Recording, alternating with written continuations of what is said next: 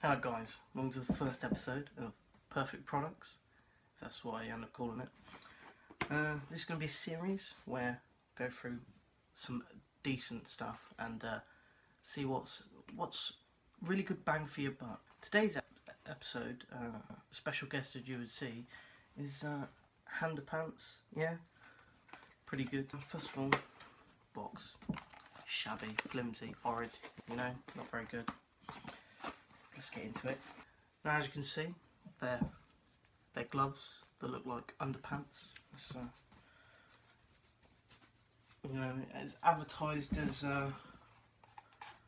fits all hands. Yeah. Are you sure that says fits all hands, mate? Because to me that looks like most. And I've got big hands and they fit, so you know, it's a good start. I've got big hands and they fit. I've got them on back to front. You try your best, but you don't succeed. Look at that. That is good. Now, one thing that confuses me is these on the back. Can you see it says loads of stuff that it's useful for? Now, I'm pretty sure this is a joke, a decent meme. You know, le tasty. Le tasty. But because it's made in China, you can't really see that well.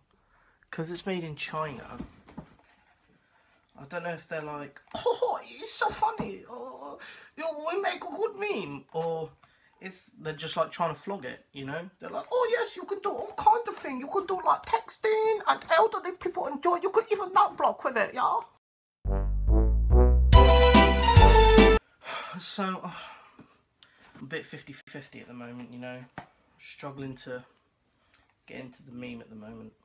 They enhance dabbing as well. Yeah, no, you can feel it. It kind of reduces air resistance. Look at that, that was good, that was. If you're one of those 13-year-olds that like to dab, Handerpants are the product for you. So yeah, that was my review of Handerpants. I mean, they're comfy, multi-use, and if you love dead memes, then you'll love these. So that's about it.